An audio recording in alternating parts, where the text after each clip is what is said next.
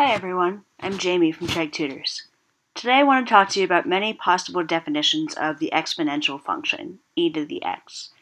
Now note, exponential functions can have any base. The function e to the x is a very special version of that function, but say a function that was 2 to the x is also an exponential function. It grows exponentially, and it has the exponent is a variable rather than, say, x squared, where the exponent is a constant and the variable is the base. These are all equivalent ways of defining e to the x, except for this one. That's a property of it. So e to the x can be defined as a limit. The limit as n goes to infinity of 1 plus x over n, all of that to the nth power. Now you'll notice that that means that the n is in the exponent as well as in the denominator of this addition. So e to the x here is going to be defined by a continued multiplication, in fact an infinite multiplication, where the thing that's being multiplied is getting closer and closer to 1.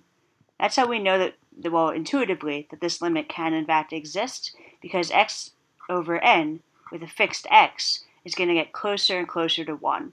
So eventually you're going to be multiplying by something arbitrarily close to 1, which gets you a finite limit. You'd have to prove that more formally, of course, but this is the basic idea.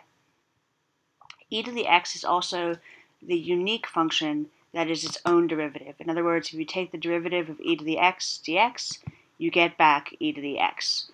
This is useful in problems where you have the growth rate proportional to the amount of stuff that's available. So for example, if you have k, some constant k times x, and the derivative is proportional to this,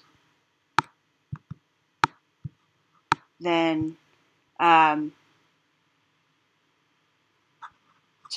derivative is proportional to k times f. Then you're going to have that the solution is some version of an exponential function. Now this is really useful because it's pretty common.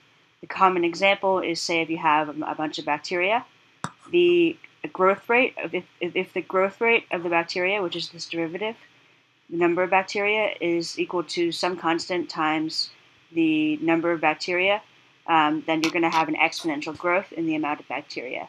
And this kind of makes sense as a differential equation with the derivative of the function and a function, because the more bacteria you have, the more bacteria are going to reproduce at each time step. So you should have the growth rate proportional, or increasing at least, as the value of the function itself goes up.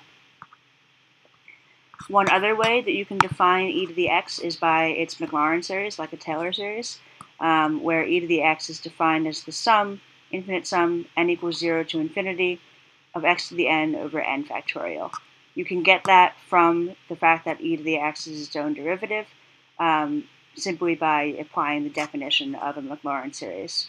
One other thing, the graph of e to the x looks like this. So if we were to superimpose the graph of x squared or x to the n or any polynomial, you might have that e to the x is below it for a while, but eventually e to the x is going to outgrow any polynomial function in x. We kind of see that where it's the sum of x to the n over n factorial. The n is arbitrarily high degree, so eventually that sum is going to exceed any power of x. So the exponential function grows faster than any polynomial, which becomes important in physics and in computer science when you're dealing with an exponential function. That's it for now, and see you next time.